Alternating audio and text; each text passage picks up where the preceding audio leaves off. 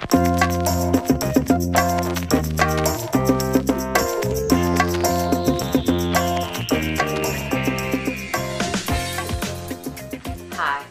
I'm Connilyn Cossette and I'm the 2013 Frasier Award winner. Last year about this time, I had only just begun letting go of my manuscript, and I had a lot of doubts about whether my work was ready for anyone in the publishing industry to read, let alone to judge.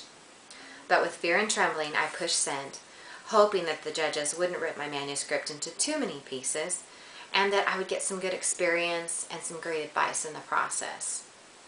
When the unexpected call came, I was so excited and surprised that to this day I cannot tell you who actually called to tell me that I was a finalist.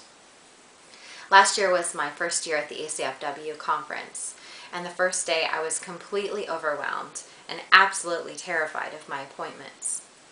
But after the pitch and promotion seminar, meeting some of the awesome people from my book therapy, and a fairly successful first appointment, I was feeling a little better.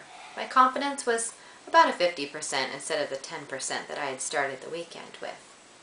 The night of the pizza party came, and I remember someone asking me if I was nervous about the results, and I can tell you with all honesty, I was not, because I did not expect to win. So when Susan May Warren called my name, invited me to the stage, and asked me to say something, I was completely speechless. I didn't know whether to laugh, or cry, or pass out. After such a huge boost of confidence, I had great appointments.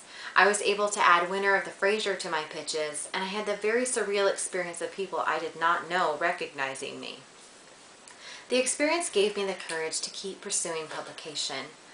I got great feedback from the judges to fine-tune my manuscript, and the assurance that writing is what I am meant to do. I highly recommend entering the contest. The feedback and encouragement from the judges alone is so worth the cost of entry. And who knows, it may be you this year, speechless, standing up there on the stage receiving the Frasier Award.